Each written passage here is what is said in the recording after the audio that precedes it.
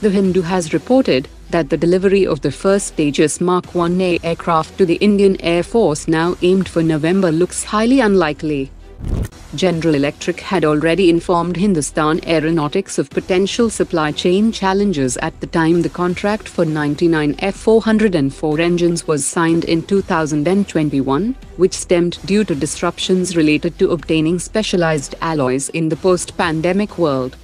Ideaforge is developing two new drones, a tactical UAV with a maximum takeoff weight of 50 kilograms and a range of up to 100 kilometers, and a middle-mile logistics UAV with a maximum takeoff weight of 500 kilograms and a range of 150 kilometers. The Indian Army has expressed a desire for increased armor and the integration of an active protection system on the Zorawar light tank, but the demand for heavier armor could significantly impact the tank's weight, potentially compromising its mobility and strategic advantages. New images have appeared on social media that confirms the use of Indian-manufactured 125mm high-explosive tank rounds in Ukraine, which comes after Czech Republic's recent confirmation of an order for 50,000 125mm high-explosive tank rounds from Munitions India Limited.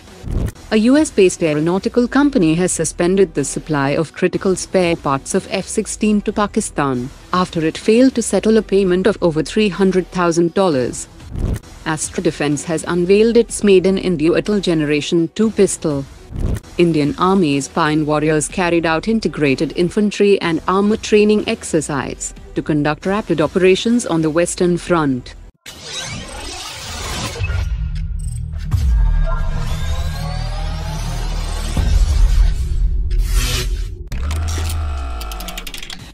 Hindustan Aeronautics Limited is set to collaborate closely with the Aeronautical Development Agency to optimize the Tejas Mk2 air intake to accommodate potential engine change in the future, which points towards the possibility of integrating either the 92 kN Cavalry 2 engine or the upcoming 110 kN engine developed for AMCA into the Tejas Mk2. To ensure seamless integration of these potential jet engines, HAL will also require wind tunnel testing data and detailed undercarriage information from the Aeronautical Development Agency.